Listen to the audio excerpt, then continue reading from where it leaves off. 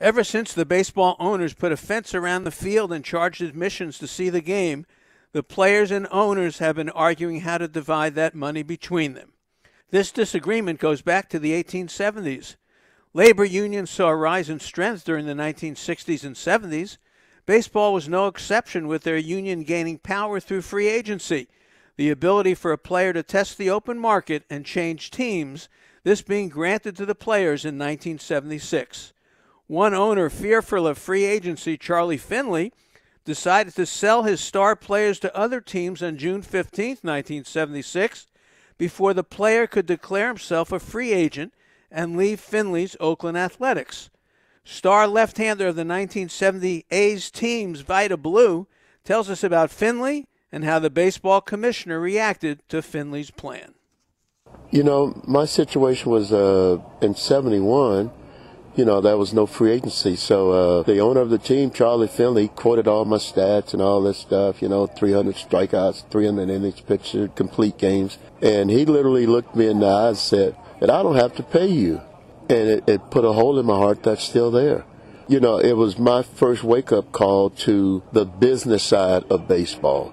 I'm this young kid thinking this guy was going to be grateful that I continued to put his team on the map, and so many millions of people came to watch me pitch when I did pitch throughout that 71 season. There had been a free agency allowed, eventually in the mid-70s, guys like Gene Tennis and Raleigh Fingers to go to San Diego.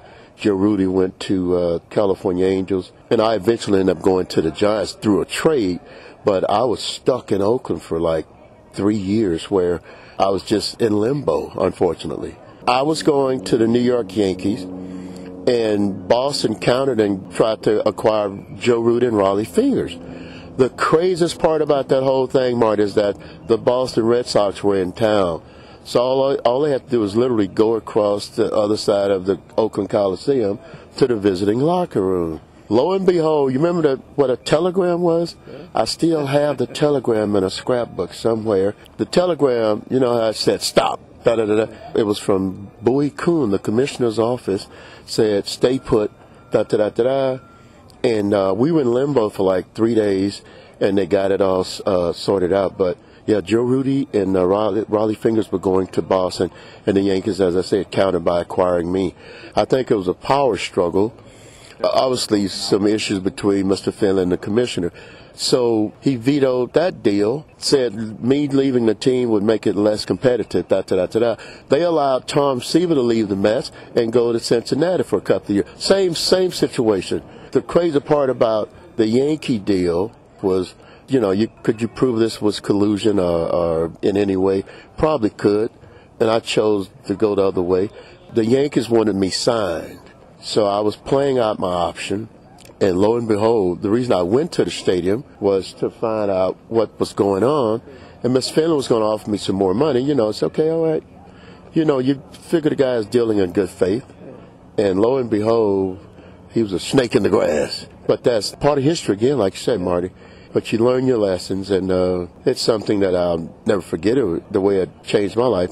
And it might have been a godsend I ended up in San Francisco. I had 7 wonderful years in San Francisco, and I currently do community work for the Giants. So it's, I found my little niche in what I want to do after I left the field. So I have no ill feelings about that. But sometimes it's strange just to talk about this crazy stuff. Vida Blue pitched in the major leagues from 1969 through 1986. Blue was a star with the A's during their 3 World Series championships, 1972 to 74. In 1971, Blue won the American League Cy Young Award and the American League MVP. Blue won 209 games during his career with a 3.29 earned run average. In 1977, Joe Rudy, he signed as a free agent with the California Angels, while Raleigh Fingers did the same with the San Diego Padres. Free agency was here to stay, and the Baseball Players Union has gained more power during each bargaining session since that time. U.S. History Through the Eyes of Baseball, brought to you by AmericanInnings.org.